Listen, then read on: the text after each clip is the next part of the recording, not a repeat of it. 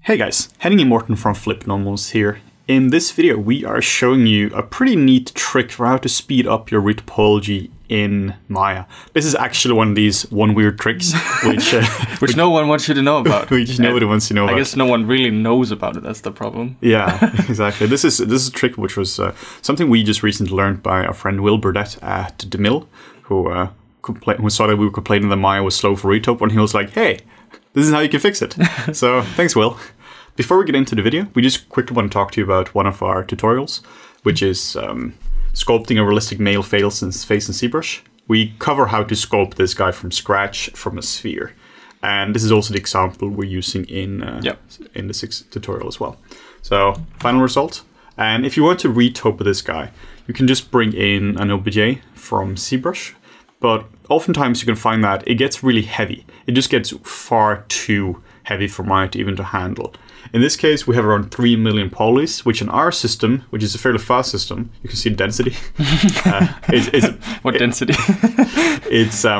It works actually okay on our computer, but if you're in a lower tier system, you're definitely gonna have issues with bringing in just straight up the polys. Yeah, so there's two common issues that people usually face when they retopologize in Maya. One is that their mesh that they're bringing in from, let's say, ZBrush or a scan is so high res that the computer just can't handle it. It can't really display it properly loaded in the viewport. The other is once you start to retopologize, the mesh that you're using for your retopology starts to slow down your system as well. And then when you have both of those sort of combined, things tend to slow down a lot. So we tried this now with this technique here using a 45 million poly version. We just took this guy and subdivided him to oblivion, and it actually works. It's not super smooth performance, but it means you can actually have him in Maya. Yeah.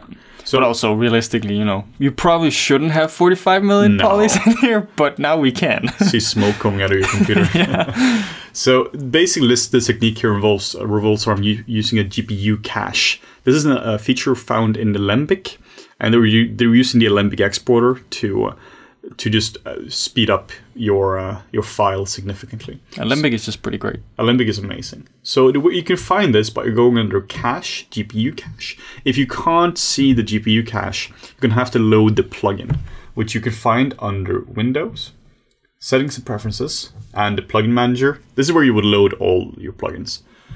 And now you can search for GPU, and you just have GPU cache.mml and just load that. Make sure that's loaded. So now we just go to GPU cache, GPU cache, and export selection. There's basically only one setting you're gonna have to worry about here is current frame. If not, you're just gonna get the entire 200 frames, which is gonna make it infinitely fast, bigger in space. If you are using animation though, like let's say you want to preview your animation, you can do this, and now you're gonna get a far better preview of your animation in basically real time. So we can just save this under GPU cache. And you have to export it out first, and then we can delete this guy. We can go to cache, GPU cache, and import. And then we do GPU cache, and now you can see that it loads up as 0 polygons, but it still looks the same. That's pure magic. It's pure magic. It's super handy. So one of the features of the GPU cache is that you can use make live on it. So now we can just start to retopo on this.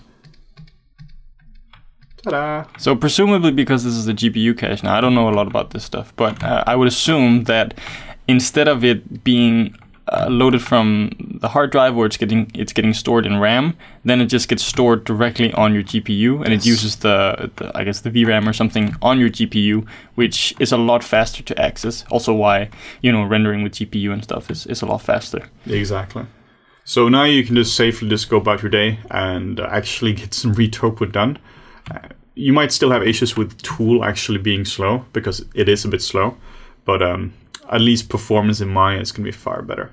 If you want to learn more about retopology itself, we have a lot of free videos on our channel as well on how to retopologize in Maya, where we cover all of these techniques. I would assume a lot of people do, because those tend to be the most popular videos we have. People seem to love Retopo. People are obsessed with it.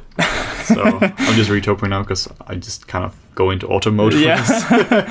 But I think this is it's a really handy trick. So, you know, and thanks to Will for pointing it out to us. It's definitely been interesting trying to stress test this.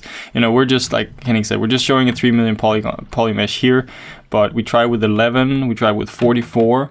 44, we could definitely see some struggle. But again, maybe if you have, like, I would be interested, like, what could you load on a new RTX card? Or so the GPU that we have, I should mention, is a 980 Ti. And so the performance is okay. Maybe a 1080, obviously that would be better. But the new RTX cards, I'll be interested to see what they could actually load on there. So in short, this was our one weird trick. The doctors don't want you to know about. Yeah. So if you want to see more content like this in the future, make sure to like, comment, and subscribe. And if you want to get notifications, just click the little bell button, and you should get a notification every time there's a new video. Thanks, guys.